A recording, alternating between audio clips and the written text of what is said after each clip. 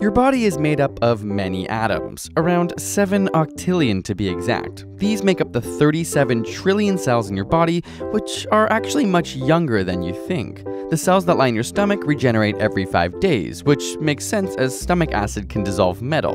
Your skin's outer layer, known as the epidermis, is shed every 2 to 4 weeks, meaning after 1 year you'll shed roughly 0.7 kilograms of dead skin, and only some cells have been with you your entire life, those of the inner lens of the eye, and muscle cells of the heart, and the neurons of the cerebral cortex in your brain, which is largely responsible for your memory. And while the brain may seem small, all those wrinkles are for a good reason. Spread it all out and the brain would be about the size of a pillowcase, which is great for the trillion nerves powering your memory. In fact, studies have shown that after viewing 2,500 images for only 3 seconds, participants could recall if they had seen one of the images with 92% accuracy.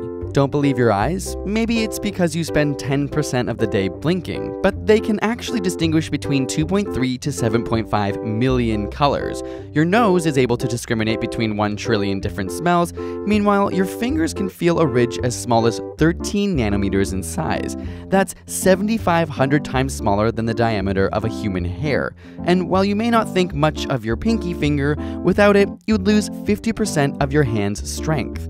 Sure, the index and middle finger are essential to help pinch and grab with the thumb, but it's your ring and pinky finger that give your hand power. Now clasp one hand into the other. That's roughly the size of your heart. It beats 100,000 times per day, pumping 5.5 liters with each pulse, which is close to 3 million liters of blood every year. If you live to 75, it would fill 90 Olympic-sized swimming pools. When it's all said and done, human decomposition begins around 4 minutes after death. This process is known as self-digestion, in which your enzymes and bacteria eat you away. In fact, 3 to 5 pounds of your body is made up of bacteria.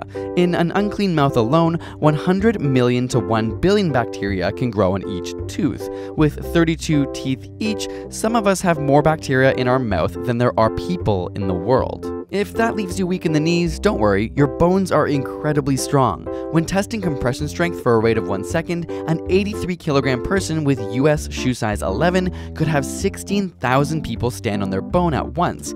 That is, of course, if there was enough room. And from the bones of our ancestors, we can extract DNA to learn about them. But if we were to take all of your DNA from your entire body and uncoil it, it would stretch about 10 billion miles, which is from here to Pluto and back. And if you took all of your veins, capillaries, and arteries and laid them end to end, you die. So don't do that. Got a burning question you want answered? Ask it in the comments or on Facebook and Twitter. And if you want the inside scoop on upcoming episode ideas and behind the scenes, check out our personal Instagram and Twitter handles. And subscribe for more weekly science videos.